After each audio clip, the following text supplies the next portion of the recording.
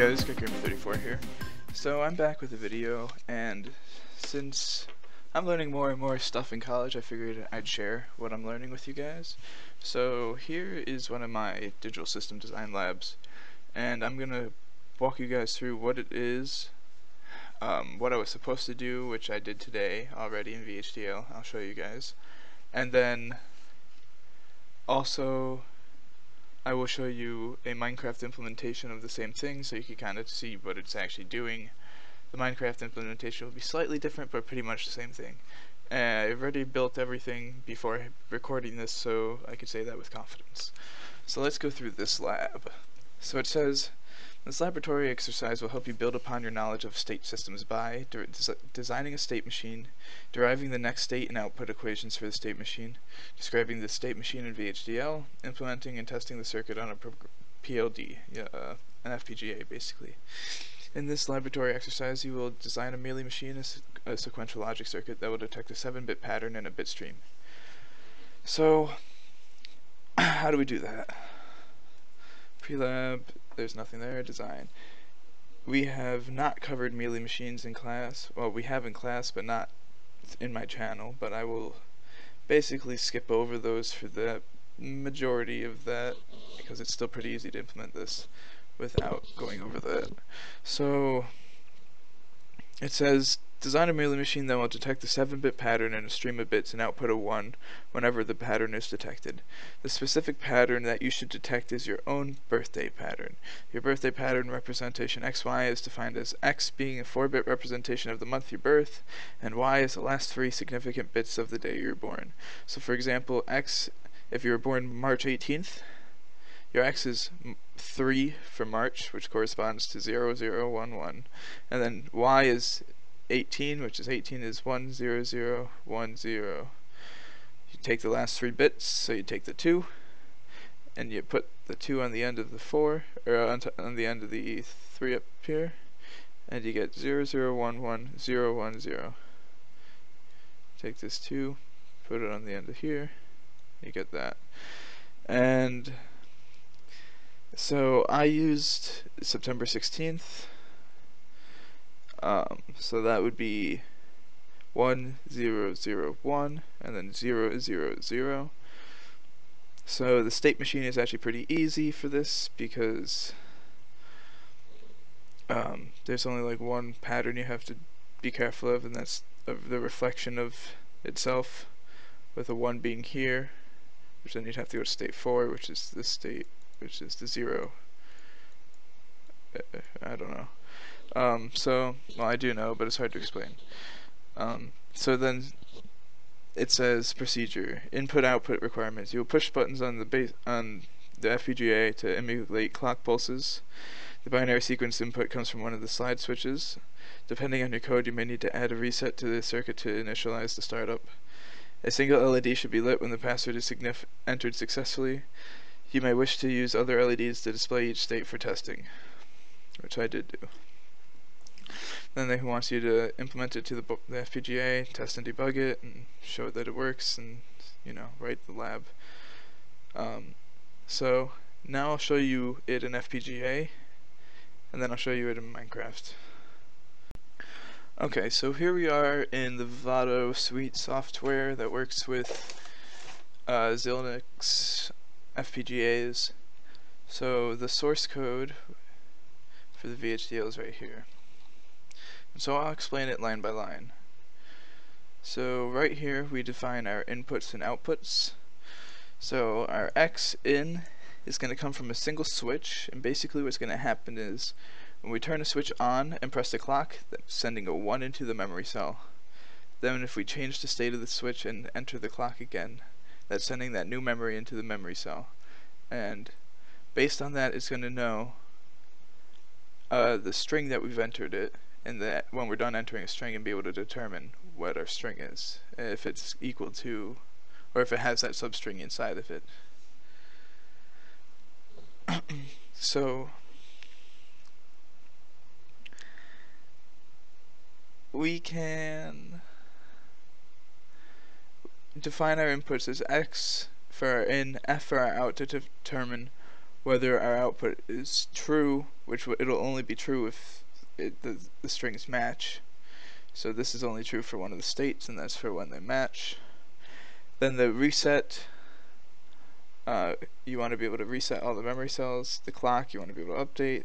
This just outputs immediately whatever you input just for testing and debugging purposes. So if you enter a 1 without even pressing the clock, it'll come to a LED to see that your input works, to test if your board's working properly. Then you have A out, B out, and C out.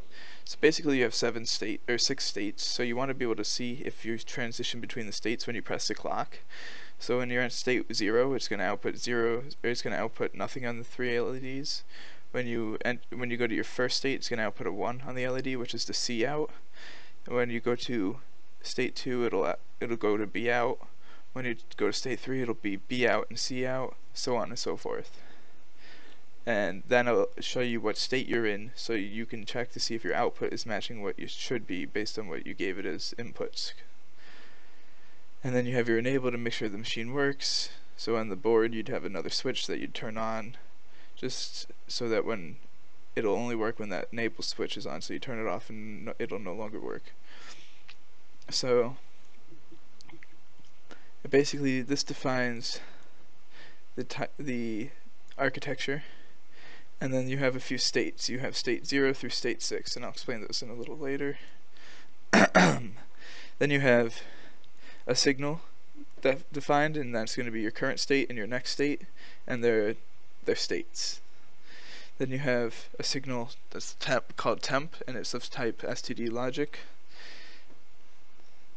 And then you have your begin statement and your process statement. Your process statement basically is used for updating the system, and so you have a reset or a clock that'll really be needed to reset or update the system, and so that's needed there. And then you have your begin inside your process. So this begin encompasses all of this, but this process encompasses just this begin to here, and then this is a bigger begin that goes all the way down. So the inner begin says if reset is equal to 1, then the current state, whatever state you're in, if you press the reset button, go to state 0. Reset to state 0. That's what that says. Else, if there's a clock event and the clock is equal to 1, so if there's an edge and the clock is equal to 1, so if you have a rising edge, is what it's saying. If it says clock event and the clock is equal to 0, then you have a falling edge. So if you have clock event and clock is equal to 1, and enable is also on, then send to the output whatever the value is in the temp register, which F is defined up here to be our output, so we're good with that. Alright, and then our current state is going to go get the next state. So basically, if you're in 6, you want to go to 7. So that's what that means. Or if you're in 6, you want to go to 0. Actually, in this case, but if let's say you're in state 3, you'd want to go to state 4. If you're in state 4, you want to go to state 5. So that's why that current state is getting the next state. So then you end that process, which closes this process statement. This process starts a new begin statement, and this says x out just gets x. So this variable gets this input. So remember, x was just a switch. So if x is 1, x out just becomes 1. And that's how that works. So it'll automatically update. And then it says, these are your case statements. And you have this is basically your states. So when the current state is, so you're defining what the current state is. And that current state is right here. So you're defining that the current state is when state 0, and then you have when state 1, then you have when state 2, so it's like a bunch of if-else statements. So in state 0, temp gets 0. If x equals 1, then next state goes to state. These values, these 0 and 1s, come from when doing the state diagram, which I won't include because I don't want to tell you guys how state diagrams work if you guys don't know how they work and can't derive this on your own, because it's pretty easy to derive. Ask for a video on it in the comments, I guess, and you can do a video on state machines. They're actually pretty fun. Anyway, and then I want to send to the output 0, 0, 0 for these, because I want to know on the LEDs that I'm in state 0. Then state 1, I'm sending this to the output, temp 0, because remember temp goes to the F, and then F goes to our output. Well, I'm sending 0, and then saying if X is 0, then go to the next state, else go back to 0, right? Because I'm searching for a certain bit pattern. So I'm saying if it's there, then go to the next state, but if it's not what we want, then you have to go back to the beginning and start searching over again. And then it tells us what state we're in. Then on state 2 it does the same thing, and then it says if 0, go to the next state, if not, so if it's a 1, go back to state 0, because we wanted 0, we don't want a 1, and then tell us we're in state 2. And that's how this thing works all the way up to the end. And so now I'll show you the Minecraft representation of this.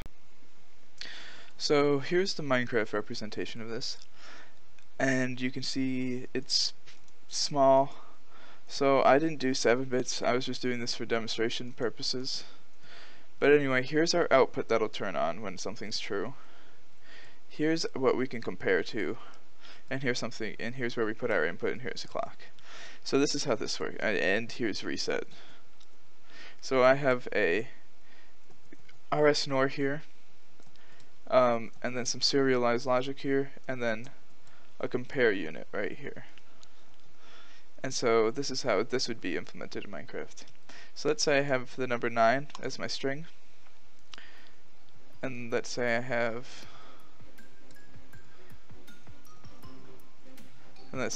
the number 6. Let's say I'm searching for the number 6, or I'm searching for, this might help. I'm searching for that bit pattern, but I right now have this bit pattern. Alright, so what happens when I clock it? You'll see that this is off.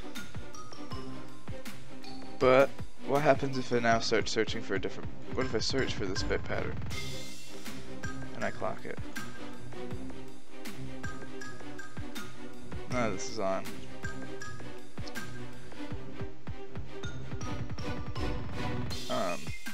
You can also, now that's off because that updates live time.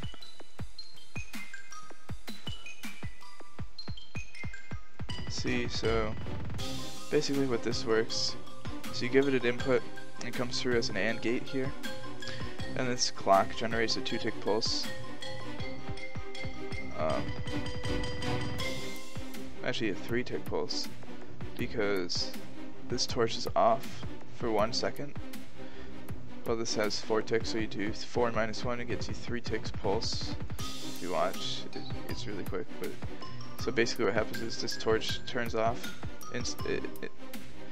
right away in 1 tick, and then 4 ticks later this comes back on. So that's how you get 3 ticks out of it, and then you invert it here just so it's easy to work with.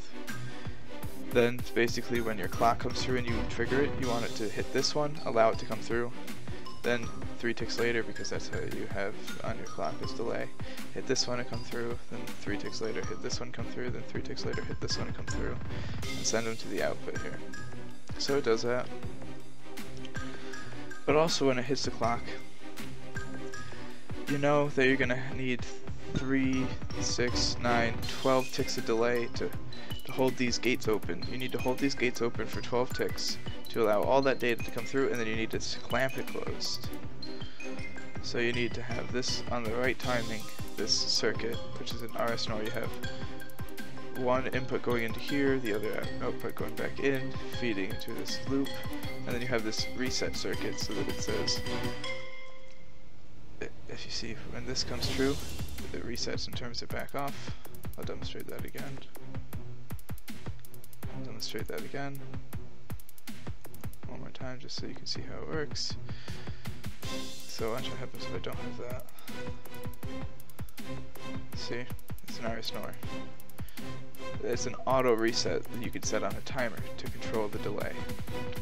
So I have it set open for the right amount of delay so the bit gets to here, the first bit gets to here, and closes, which means the last bit was also in here and it's in the right distance apart because everything's timed correctly. So that's how that works. If you guys are interested in anything else, please leave a comment, leave a like, just let me know, and please subscribe. Thanks.